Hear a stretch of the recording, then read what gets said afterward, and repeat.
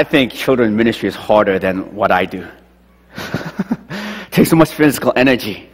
At least here, I don't have to tie you around with the toilet paper the way they do. Really grateful. Again, we don't know it because we don't see it. And many times, right now, even children's ministry, Pastor Adrian's over there. And so we don't get to recognize them. So at least there's people who are here. Can all the people involved in children's ministry, preschool ministry, preschool connections, would you all please rise? Please, come on. Don't hesitate. If you serve, please stand up. Stand up. Youth too. Yes, stand up. Stand up. Come on, stand up. Thank you for loving our kids and discipling them. Thank you so much. Thank you. And they do all this for free. So let's recognize them. Okay, and especially as you see Pastor Adrian later today. Well, I'm glad to be back here. And whenever I go to another church to learn and to preach, then I see the kingdom of God is far larger, but I am so glad to be here. Especially this New Life church plant. Back in New Jersey, it was part of a bigger Korean church, and it was a Korean English ministry. So I saw a sea of Koreans, which was good. And I think that type of ministry is needed. But I love this diversity. It makes me more alive.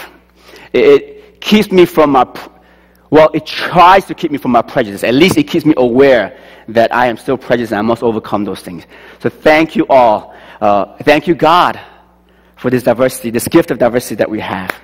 Now, as you know, we're a church plant, so I'm going to speak to you very directly. So guess, you got to hear this like you're a member already, all right? So I'm speaking very directly, very upfront with you. Because as I said before, usually church plant starts at a home, and everybody's speaking about the ministry, what our vision is, and until that's been, gelled and the core team is developed, then we launch. But we're in between, right? This ministry was here before this church plant. So I'm going to be very forward with you, very upfront. And one of the things, again, one more time I'm going to hit this, the city. All the men's fellowship, right? Exciting. Women's fellowship, that too is exciting. You want to get into it? Then you have to join the city. If you're not in the city, then you're not going to be connected and not know what's going to happen. All right, very simple. Just have to go to newlifetriangle.org. It's in your bulletin, and then you'll see a city banner and join it. And this is where we communicate. Communication is essential, especially to a new organization like us. I want to connect with you guys, and I want you to be able to freely share your thoughts and minds. Okay, this is why we want you guys to get into the city. Okay, so please, if any one of you sitting here have not been in the city yet, this week, make that commitment. Remember, in this setting, in this church plant, in this size, every one of you is significant. You will help us to grow, or it can be a hindrance. That's how important you guys are. Okay, all right. Are you guys ready to go to the Word of God? Continue on our study of Romans. If you could join me, close your eyes. Let's be still and know that God is God. Take a deep breath. God, a humble King. And then breathe out and let go of our pride.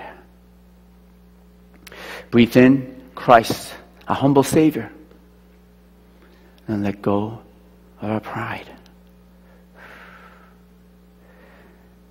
And then breathe in the Spirit, a humble Counselor.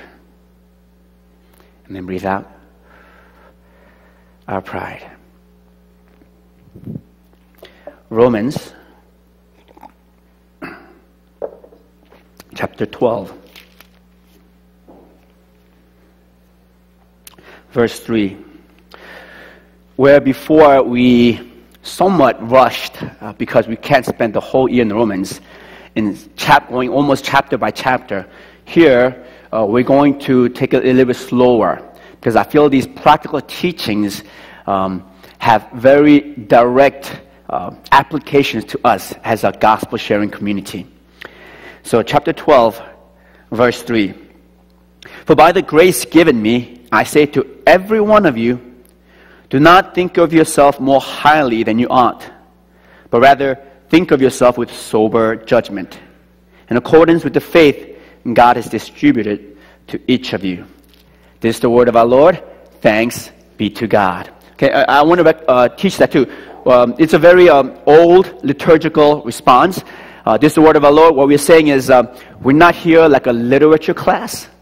We really believe that this is different. It's not obviously totally unique. It is literature, but the Spirit of God comes in, and when the people of God open their heart, then it becomes the very word of God for me today. And so we say, this is the word of our Lord, and we all say, thanks be to God. And that's your faith, saying, yes, I receive it.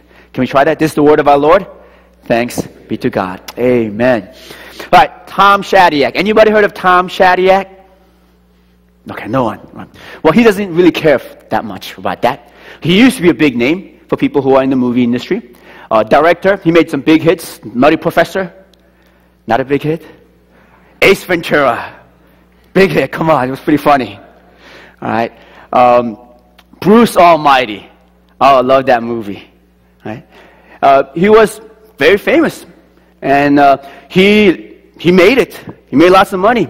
He lived in an estate that's 17,000 square feet in midst of a 7-acre lot, so big that deers would visit. It would take about half an hour to give a tour to his visitors. And of course, to take care of all that, he had a staff, and the familiar occurs, right? The chauffeurs, the butlers, the maids. He had all of that. And then slowly came to realize, no, the emptiness of excess. The emptiness of excess. That this is all waste, even wrong. And so now, he could give a tour of his house in a single second with one sweep of his arm, because it's a 1,000 square feet mobile home. And it's located in a shore of mobile trailer parks in California, Paradise Cove, California. And what happened? The question is, how can one leave the mansion for a mobile trailer park home? Well, many things happened. One is he made a flop. Evan Almighty. I didn't think it was a flop. I think it was pretty funny too. But as far as money-wise, it was a flop. And it made him rethink everything that he built his life upon. But of course, he was thinking about that already. The failure just made him face it bluntly, right? Directly. And he gave it all up. And so Entertainment actually had a profile on him, because they were interested in how can a person make such a huge shift in behavior? And now when he gets a contract, he doesn't ask for the usual $10 million against a 10% gross profit. He asks for what the Directors Guild mandated minimum income is, $200,000 plus. And so he says in the Entertainment, he says, look, if my shift of behavior leads me to be homeless and penniless, it's okay. Because he's committed to giving the rest to charities. He says, it's okay, just bring it on. Right? Now, $200,000, it probably will not make him homeless, but it is a big drop. How? Why? Well, he says it in his own words. He says this, when I used to be a famous director and I used to live in the top of the heap, I thought I was more valuable. But I don't think that anymore. I don't think of myself more highly than I ought. What we just heard. Humility can lead to this courageous simplicity. So before he lived in a mansion, and because he's so big, he continually isolate himself, separate himself from people he doesn't like, people he thinks he is better than. But now he's in a mobile home park. He's part of this really tight-knit, eclectic group. He lives next to a policeman, a former surfer, a rock band drummer, and of course, on the shore are those cavorting dolphins. Humility leads to community, real community. Humility is essential, isn't it? To have a good community, especially if you're going to have a gospel community. It's so important, and that's why Paul now is going to talk about this. See, this gospel creates this new community, and we're going to look at it throughout this whole coming week.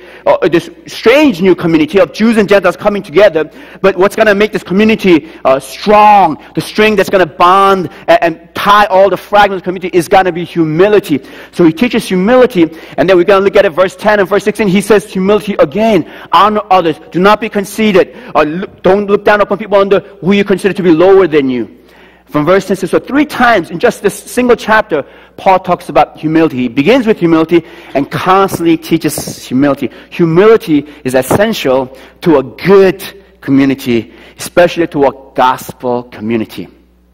Because we know what the other opposite does, right? The arrogance, pride. It destroys community, the havoc it creates. Even at the smallest level of community, the family. It's pride, isn't it? How many fights are there in the family simply because of pride? Because the husband thought he's not respected because of some careless word, or the woman doesn't feel loved because of a timeless or untimely nod, and then those two now sleep at the edge of the bed, refusing to turn towards each other simply out of pride. Or a father refusing to see a grandchild because he wasn't invited to the wedding. Or the daughter who doesn't call the mother to seek advice. Or a friendship gone cold because both friends will not call the other person until the other person calls first. Pride destroys community. Even at a large level, even at a national level, pride, which could keep all the disparate communities or societies locked into their isolation, could unravel a nation. So just recently in New York, George Parker wrote about the Silicon Valley, the tech industry, and the wealth that it has created and the great intention it has. But within it, the way it is also destroying communities, making few richer, the many poorer, and just wiping away the middle class. And so he goes, and it's a large article, long article. In one article, he interviews this entrepreneur who's self-critical to realize what his own tech industry is doing. And this entrepreneur says this, and quoting, we believe that actually Facebook can be a panacea for all the wrongs of this world. It's not cynicism, but it's arrogance and ignorance. So they have good intention, and it's not so cynicism that blinds them to actually the very thing that they try to, create and try to fulfill is what they actually destroy. But it's the arrogance and the ignorance that they live with. He also met this one guy who, when Obama came to the Silicon Valley and to his campus, he didn't go. And he asked, why didn't you go to Obama's talk? Because he said, because I'm doing more for the good of this world than anyone in the government. That's arrogance. This John Cohen, this one I would like to read to you. He's a Stanford political philosopher, and he's founded a Stanford's program in global justice. And he says this about this arrogance that's in the Silicon Valley tech industry, believing that just the startup company or the right app is going to solve all the world's issues. He says this: there is this complete horse manure.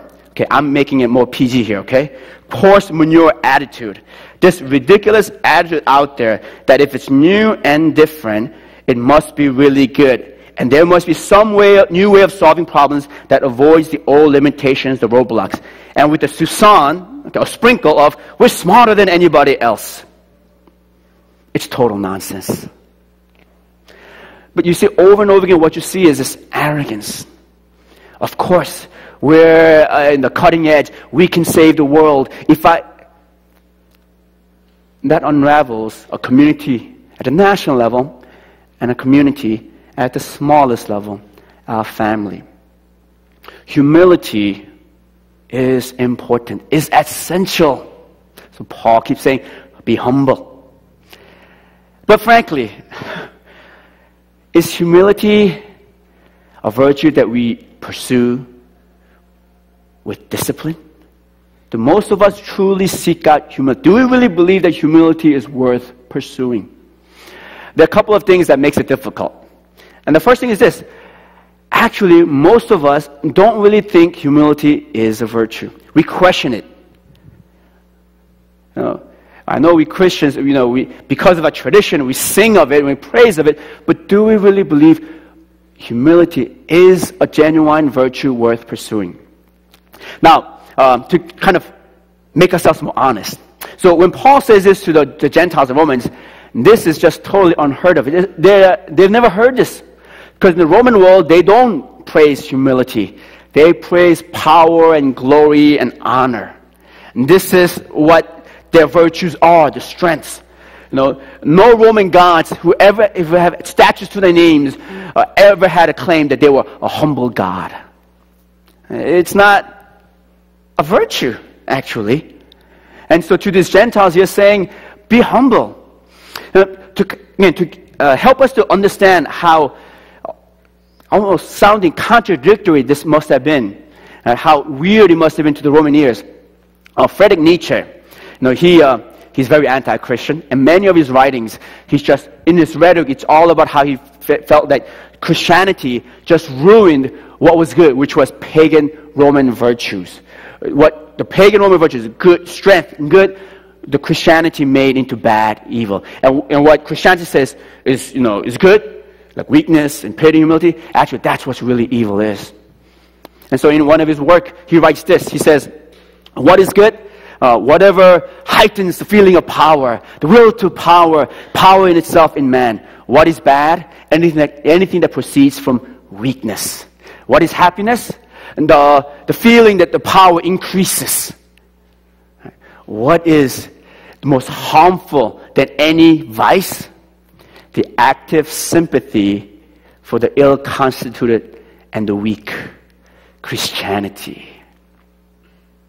There's all this talk about pity and humility. That is more dangerous than any vice.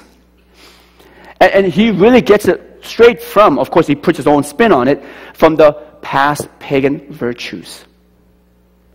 The pagan world did not believe humility was a virtue worth pursuing. Now, Jewish people, there is humility, but it's not the way we as Christians teach humility. See, even in the Jewish world, they said be humble and humble, but it was important that you always humble before those who are above you. So definitely in the Jewish Old Testament, there's a call to be humble before God. It was a humility based on hierarchy. So if you're poor, you're humble to the rich. If you're the subject, then you're humble to the king. But never does it really call for the king to be humble before the subject. Yes, the king should be compassionate and caring, but not humble. So humility is basically then, in this world, recognizing your position and accepting it. That's the Jewish world of humility. And so I wonder, even we Christians, rather than seeking this humility that Paul is teaching us and what Christ demonstrates, do we follow the worldly understanding of humility? Or even the more of the Old Testament understanding of humility? Do we really? Would any one of us want in our tombstone simply this: he was a humble man? Would you be happy with that? Or she was a woman full of humility? And if that second description sits better with us, it's only exposes our sexism and our misunderstanding of humility as weakness. Is that what we want to be known? Right? Don't we buy into this? Right? Humility as really just knowing your position. So when a Harvard graduate goes to mission work, then wow, he's a really humble man. But if a city college boy goes to mission work, then he can't do anything else. Humility. Okay. That's the first thing, because I don't think we really understand what humility is, and so we question humility, whether it's really a virtue we should pursue. Second thing is this: the very obtainment of humility seems to contradict it, doesn't it? It seems like it's impossible to become humble. In my youth year, I was 11th grade. I remember this vividly because it was so shocking. A 10th grader came to me and sits down and he goes, "Hyung," right, older brother, "I think I'm the most humble guy in this youth group." And I didn't have the heart with me to say, "Well, you just lost it." It's like to pursue it means to actually lose it seems. So then, we need to have a clear understanding of humility. Right? So then we can understand why it is a virtue worth pursuing, and it is a virtue worth all your energy to pursue. But also to get it, we could be confident without being arrogant about being humble.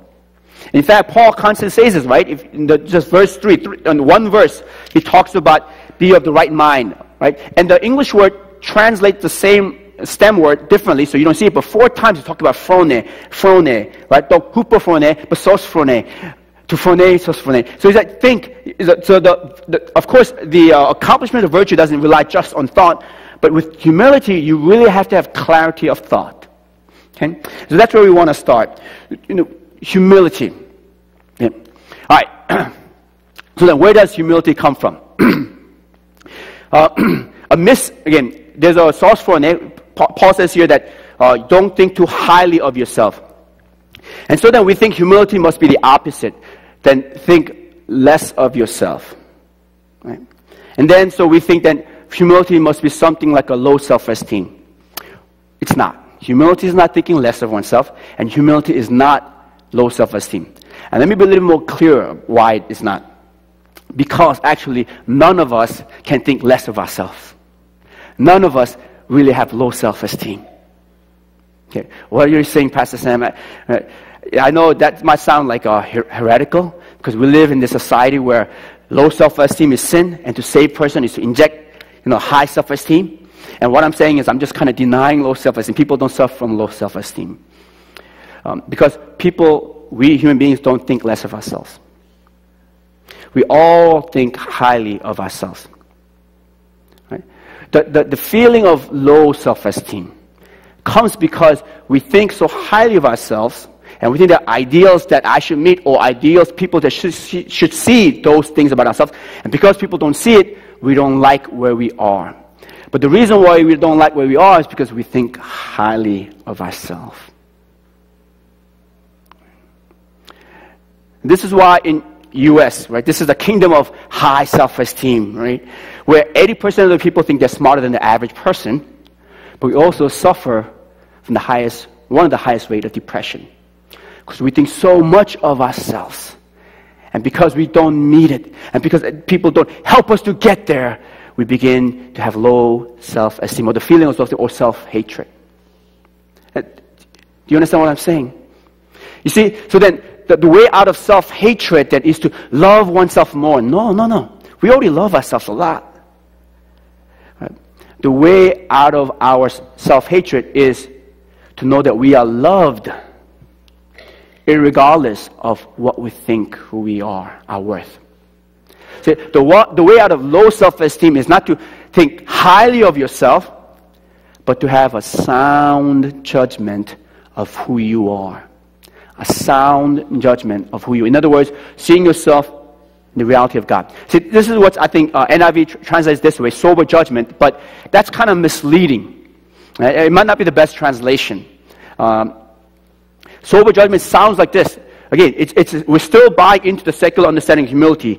It's basically, okay, know where you are in this hierarchy. Know your strength, know your weaknesses. Be sober about yourself. So if you're good at something, then be confident and say, I'm good. If you're not good at it, then just be honest and say, I'm not good. And so, know yourself. Now, that's a good process. It's an important process. Once you have it, as a pastor, for me, before I got ordained, I had to go through a psychiatrist because, it's only crazy people who become pastors, right? So they go to a psychiatrist, and loads and loads of tests to see if I'm sane enough to not hurt people while I'm doing ministry.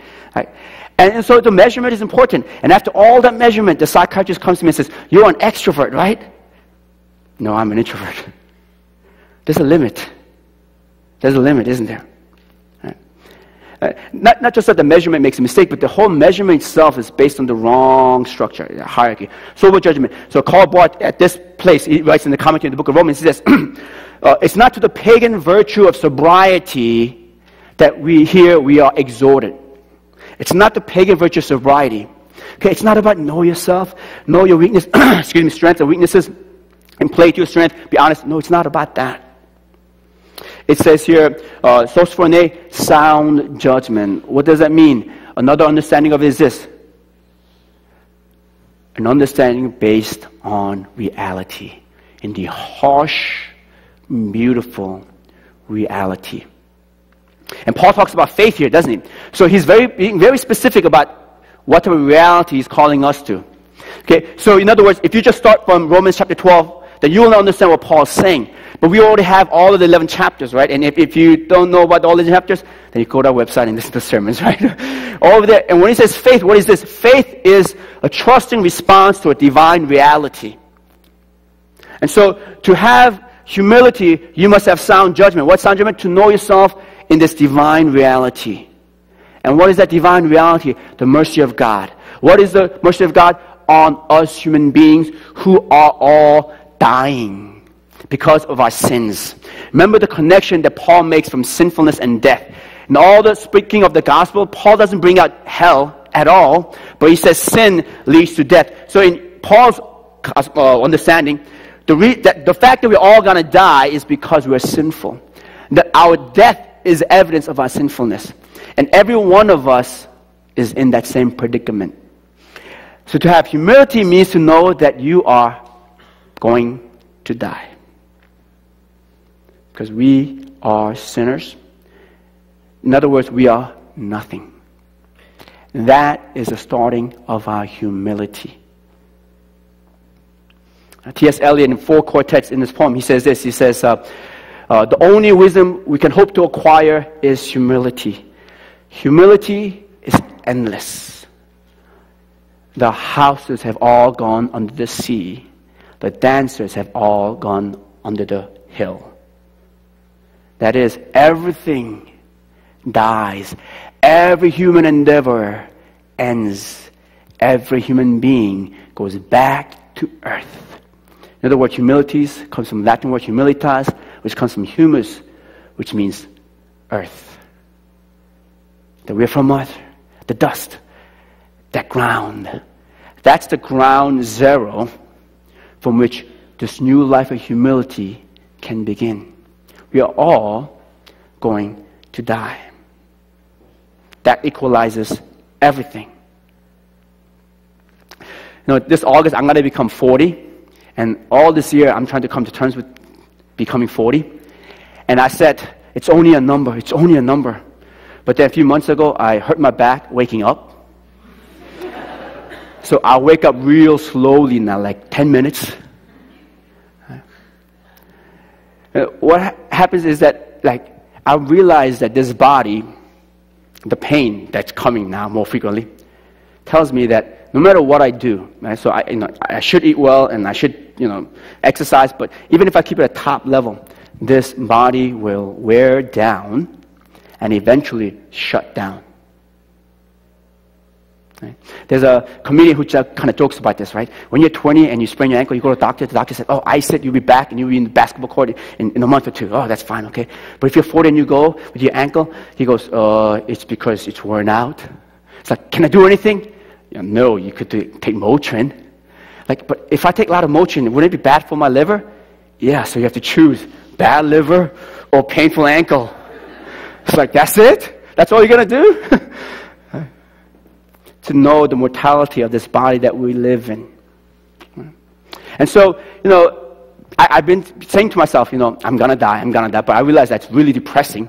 So I changed it a little bit. I said, right now, I'm still alive. Right now, I'm still alive. And that changes everything. Changes perspective. Right? What someone said doesn't really linger that long. I'm going to die, but now I'm still alive. You have the courage to give things up, to live more simply, the courage to be in a community. Right? So here's the advices, right? So practical tips. The first thing is this, right? Your sound mind. What is sound mind? Reality. That reality is this, that we are all going to die. Try that. So next time you see like your anger rising, and every time anger is rising, there's always some seed of pride in there. Then just say to yourself, I'm going to die. And you really light these things up. I'm alive still. I don't want to spend my energy fighting for this. There's a freedom in recognizing that you are a nobody. I mean, literally nothing. Right? So Emily Dickinson also has this poem, I am nobody. Are you nobody too? That makes a pair of us. Don't tell. It's dreary to be somebody. How public like a frog, always telling your name live long day to an admiring bog. It is freeing to be nobody. So we don't have to try, pretend, act. We can receive it all. So humility, the sound mind. Two other places where he gives advice, and we'll go through that. Chapter 12, verse 10. Be devoted to one another in love. Honor one another above yourselves.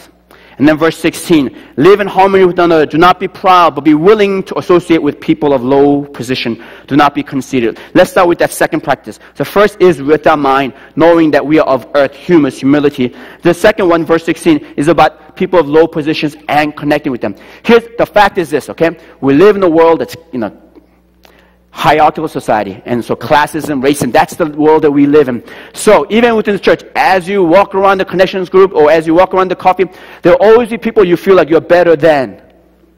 Okay? Now if you deny it, then you are just going to lock yourself into illusion. All of us peg each other in some level. Okay, I'm going to befriend this person because I think I can learn. That person, I'll be nice, I have pity, but not really befriend. So there are people you look down upon.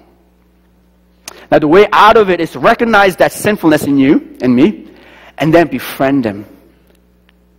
Right? It's very simple as far as the content of it, hard to practice. But the way to humility, very practical, is whoever you demean or degrade or disrespect, befriend. Befriend.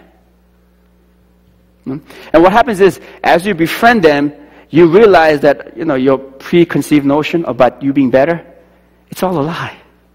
You realize face to face that this person is as equally worthy as you are. And equally, of course, in need of God. That's what you find. Befriend. So I'll encourage you guys to do that. Now, I don't want you to do this. I don't want you to go down and say, look, Pastor Sam said, practice humility. I got to find someone who I think I'm better than, and it's you. So I'm going to befriend you. Not cool. Not cool at all, okay? But just be open. And that's why I think this diversity is so important. The sense that most churches, they basically gather the people that are similar. Okay? A similar ethnic culture, similar class. And the way we I think too easily condone it is this. Because we could only be effective to a certain amount of people. So let's just be honest with that. Okay, you're right. But I wanted to behind that notion that we could be effective only with a certain amount of people. That's a target audience because they're similar to us. Behind it is lurking this shadow that maybe there are differences in people that actually pegs people. I believe that a church needs to be open to everyone. And there doesn't need to be a target audience. Again, church plants, I'm going to be very honest, okay? So this ministry starts coming from the Korean American context, okay? And the economic situation is such that Korean Americans usually end up owning a business, and we employ, Hispanic Americans. Now, we might think that that's the hierarchy. And so we think that we as Korean Americans, we might disregard or maybe look down upon, without thinking about it, these people who most of us actually employ.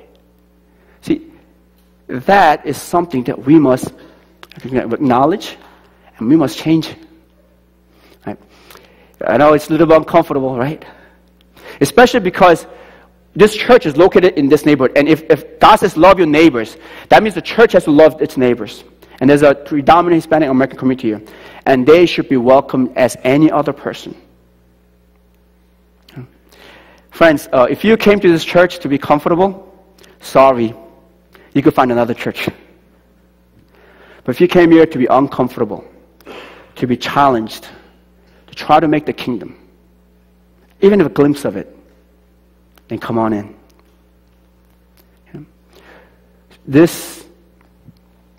We all look down to some people, some type of people. Let's just be honest and confess, and then begin to befriend. That's a very practical practice of humility. The second one is verse 10, honor others. Okay, so here is the paradox of humility.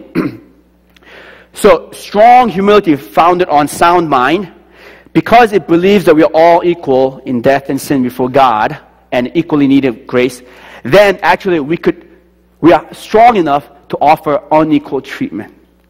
We can actually lift up and exalt other people, lift others up above ourselves. See, the worldly humility, because it believes in hierarchy, it implicitly believes in hierarchy. So to enforce its humility, it has to bring people down. It needs to make sure everybody gets equal chance, equal thing, and everything has to be equal, because it starts with the acknowledgement that everybody's unequal. That's a secular humility. So the weak humility is you need to make sure everybody is brought down. But strong humility, the gospel humility, we have the power and freedom to lift others up. Especially because the reality we are grounded upon is not just death and sin, but the grace of God.